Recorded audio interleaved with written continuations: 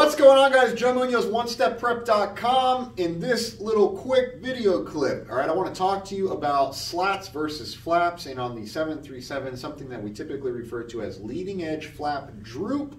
It's the very reason we need to verify with ground personnel that we're clear, quote unquote, the area is clear to pressurize a hydraulic system.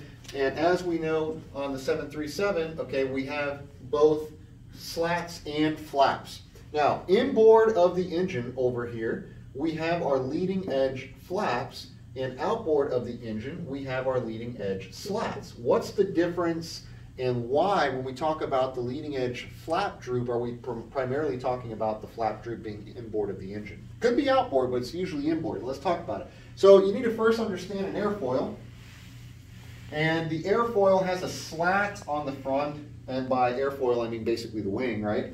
The slat primarily extends out or forward with the thought, right, or the idea, the logic being to increase the overall wing camber or the wing size. That means the actual surface area from front to back of the wing, right?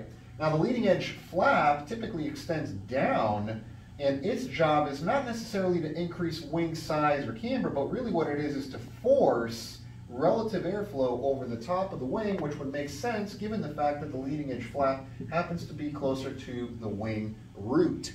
So ultimately what we're getting at is the flaps typically extend down, the leading edge flaps, the tracks extend forward and down, whereas the slats tend to extend a little bit down, but actually more focused in the forward direction. So gravity, right, would be working to have our leading edge flaps droop, given the fact that they're extending downward. Gravity would really be the one to take hold and extend them in the downward direction if they're not actually pressurized. Remember, we have a hydraulic system, right? We have system A, we have system B, and we have the standby, all of which are providing 3,000 pounds per square inch, 3,000 psi worth of pressure. If we don't have this because we've removed all of our hydraulic pressure, it is possible while the aircraft is sitting overnight that we start to see a little bit of a leading edge, particularly in the flap area, as we now learn, droop.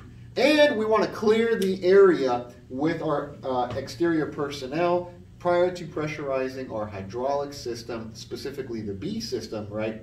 So that we ensure that when we do pressurize, we don't have any flap motion outside as a result of the flaps or leading edge slats even having droop. All right, hope that makes sense. We got a ton more content. Go to OneStepPrep.com if you're training 737 Classic, 737 NG, A320, or CRJ. Many new things. We just uploaded 15 new 320 briefing videos. We have about 22 similar briefing videos like this where I'm standing in front of a whiteboard talking to you about all things V1 cut, single engine operation, single engine ILS, manual reversion, hot start. Wow, too much to go through and I'm running out of breath. OneStepPrep.com. Go check it out. Can't wait to see you there.